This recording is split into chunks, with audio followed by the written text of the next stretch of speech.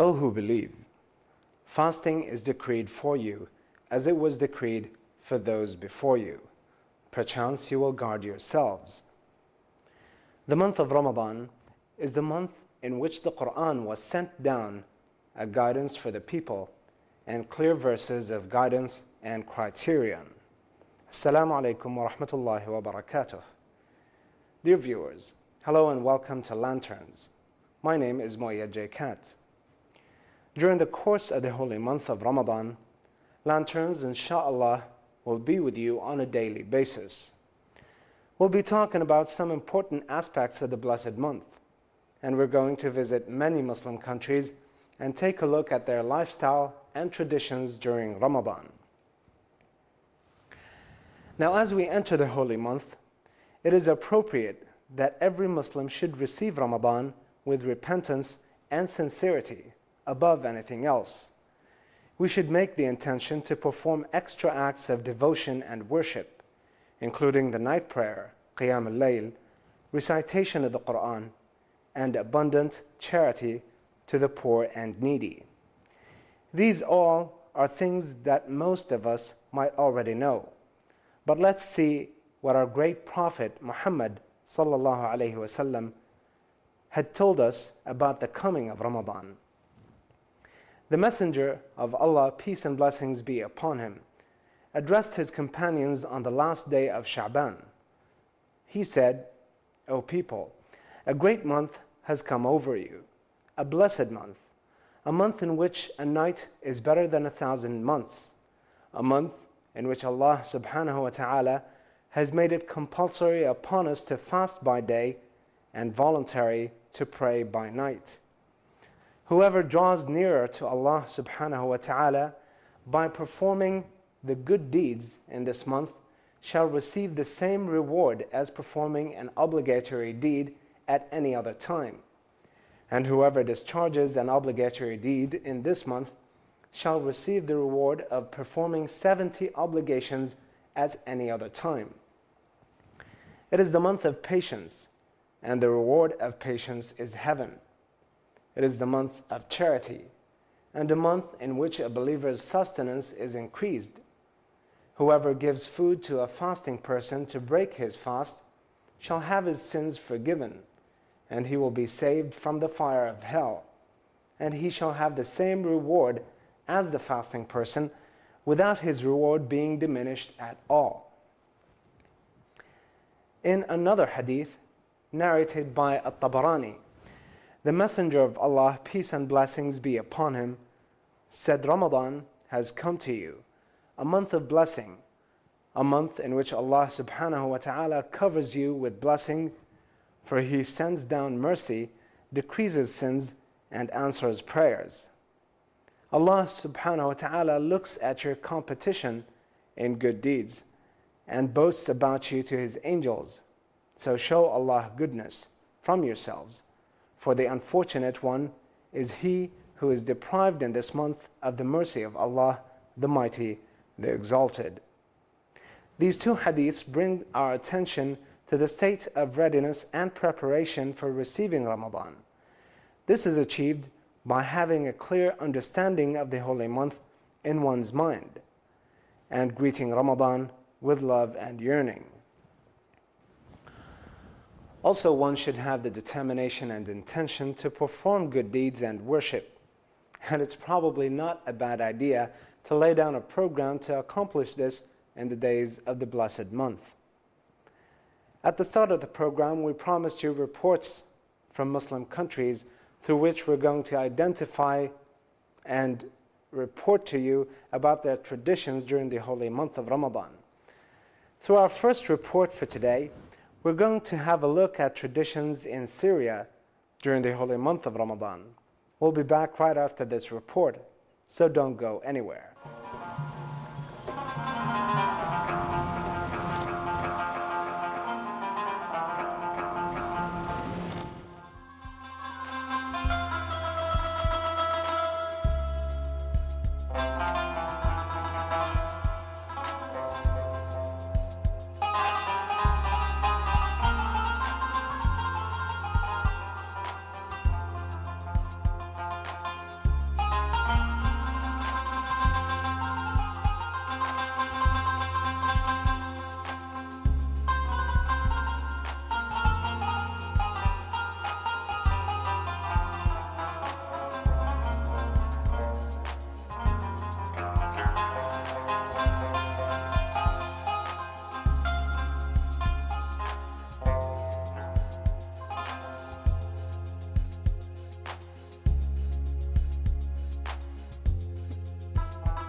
Here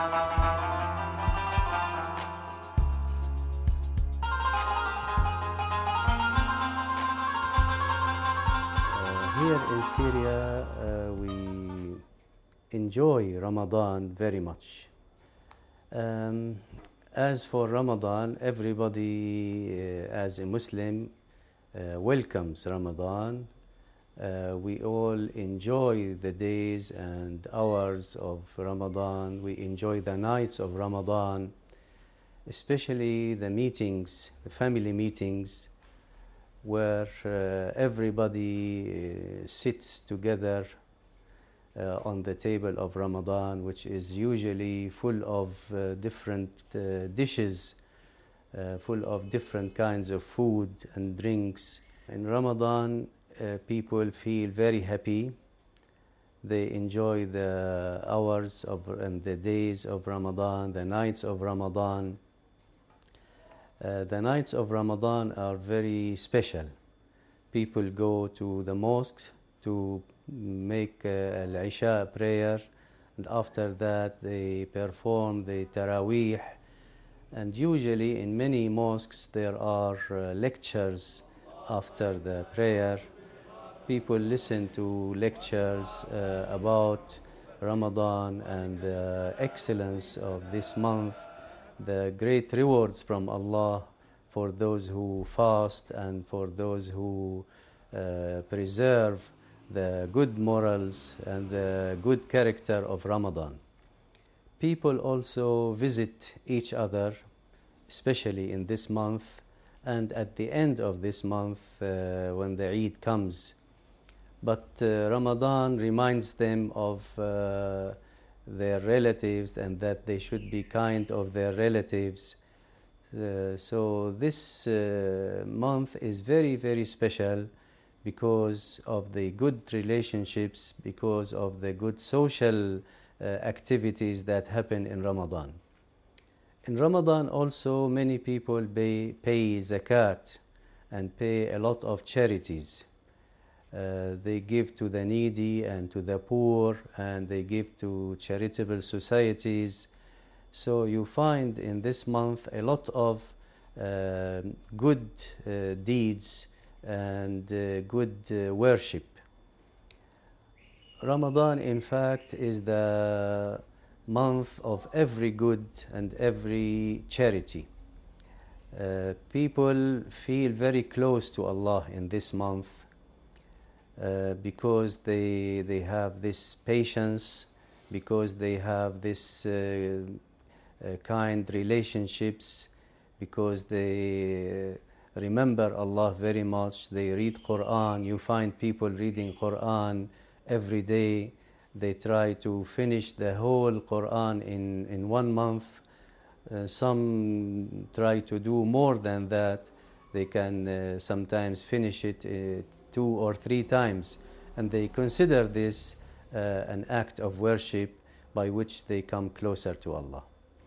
So in general you can say that Ramadan is the spring of the whole year, and people wish, of course the believers wish that all the year was Ramadan, as Prophet Muhammad ﷺ said, if my nation or if my ummah knew the value of Ramadan, they would wish that the whole year was Ramadan. That's what we feel here. In Syria, nearly as in other Arab and Muslim countries, the time of work changes because people usually start at 8 or 9 o'clock in the other days. In Ramadan it is a little different, and all people would finish work before Maghrib, before sunset, in order to be able to reach home and sit together with their families and have the iftar, the breakfast together. So this is one kind of change. And usually after they have their breakfast after they break their fast, and they wait for the Isha and the Taraweeh, and after that they usually either go back home to receive guests, or they go and visit other people in their homes.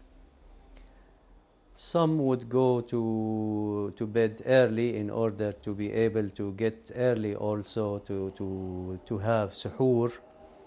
Others stay up late. They do not go to bed till after they have finished the suhoor and the dawn prayer.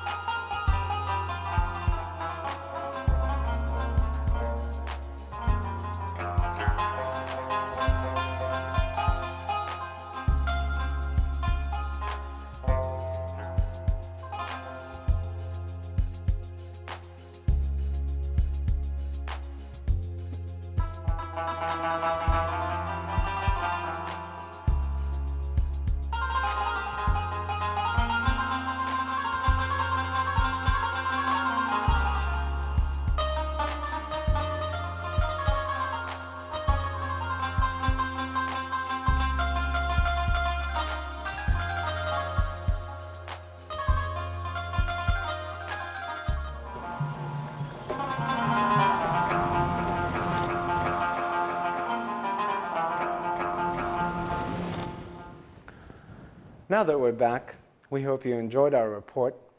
And before we go on, we want you to know there's another report coming, so stay with us. As many of you might know, the month of Ramadan excels over any of the other months. This fact is verified by both the Quran and Sunnah. It is the month of the Quran with regards to revelation and study. Allah subhanahu wa ta'ala says, and this is a translation of course, the month of Ramadan is that in which the Quran was revealed.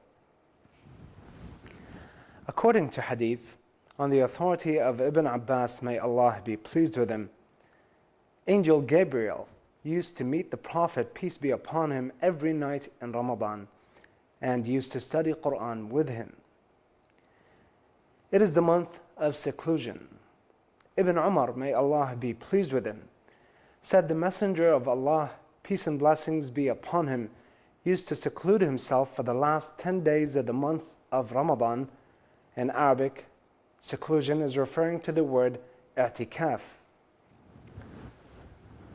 Ramadan is the month of generosity.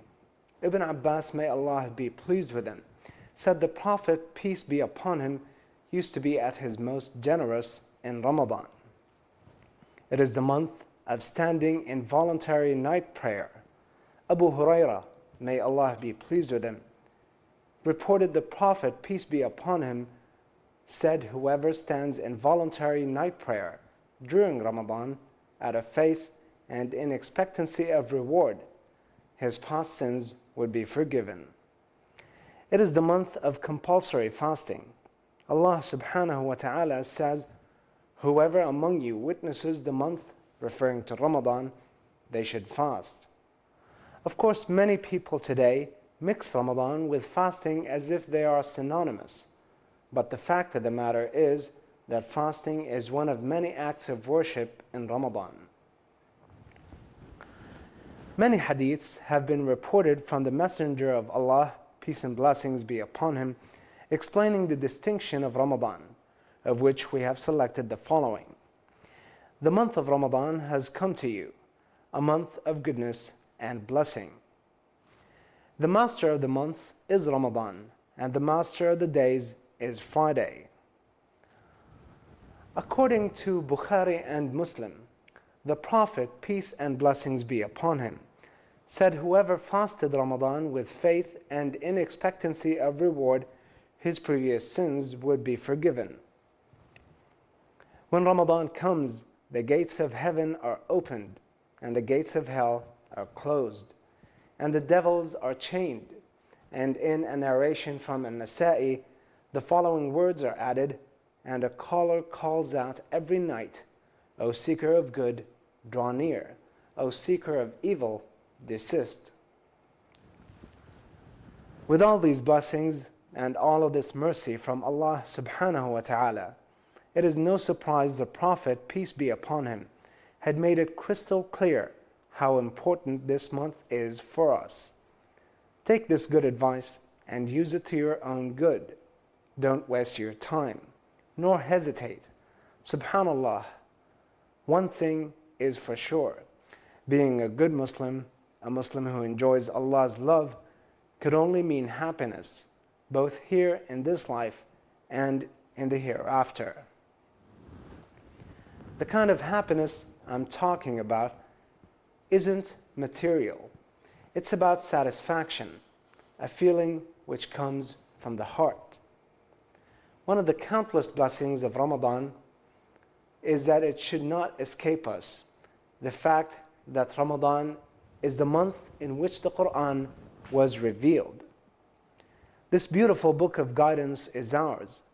So let us strive this Ramadan to draw closer to Allah by increasing our reading of the Quran and increasing our voluntary prayers. Through our second report today, we visit the Kingdom of Saudi Arabia. Let's take a look at the people of Saudi Arabia's traditions during the blessed month.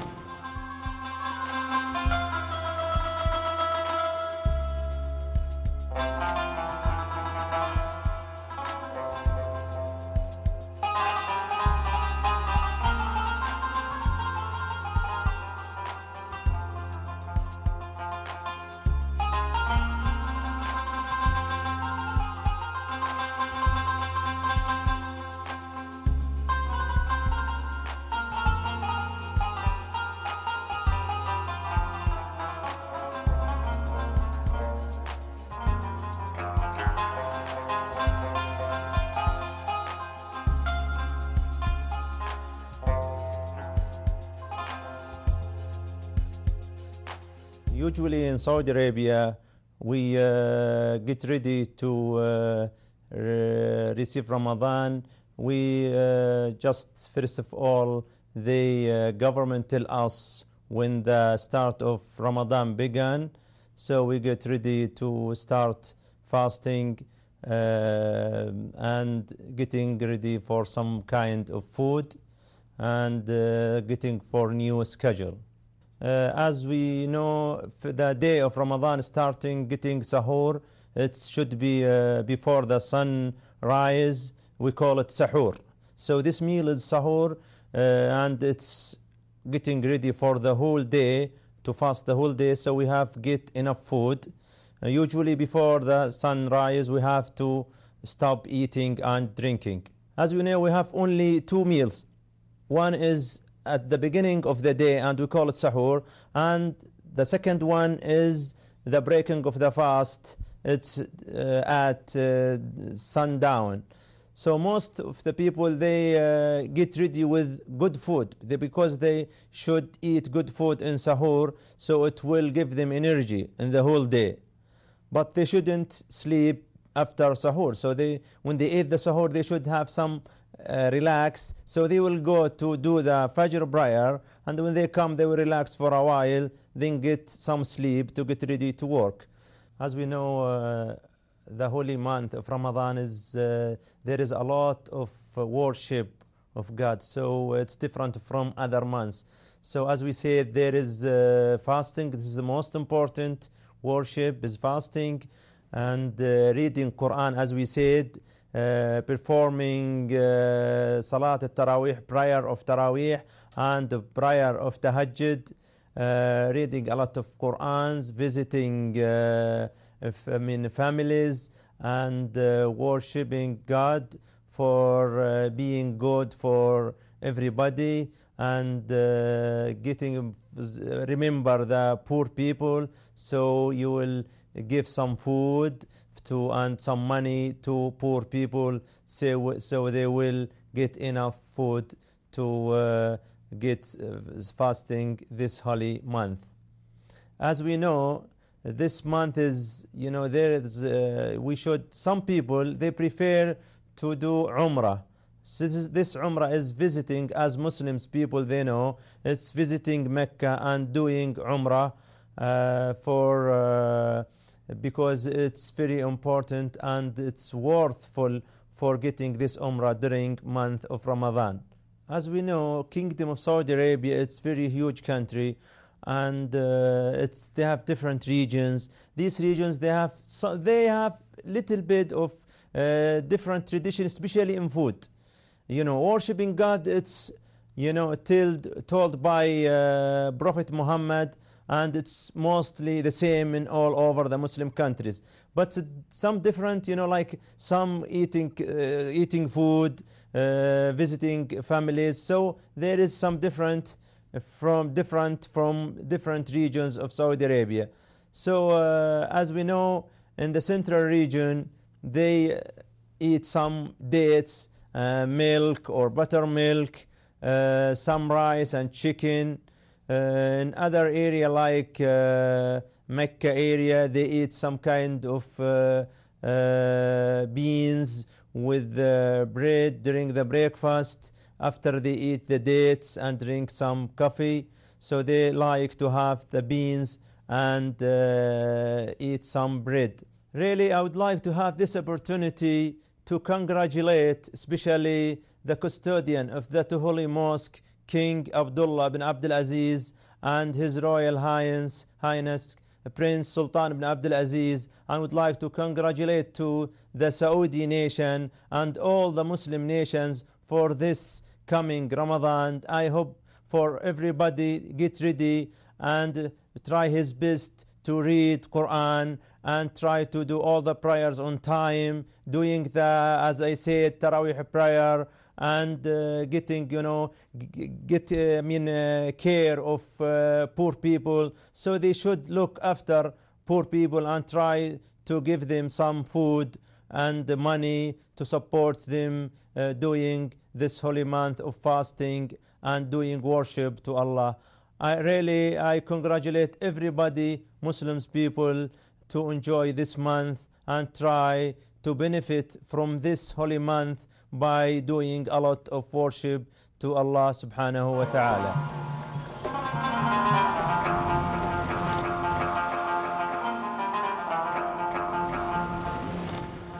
Hello again and welcome to Lanterns. I'm Moya J. Kat. The holy month of Ramadan is blessed because of the countless opportunities we have to mention the name of Allah.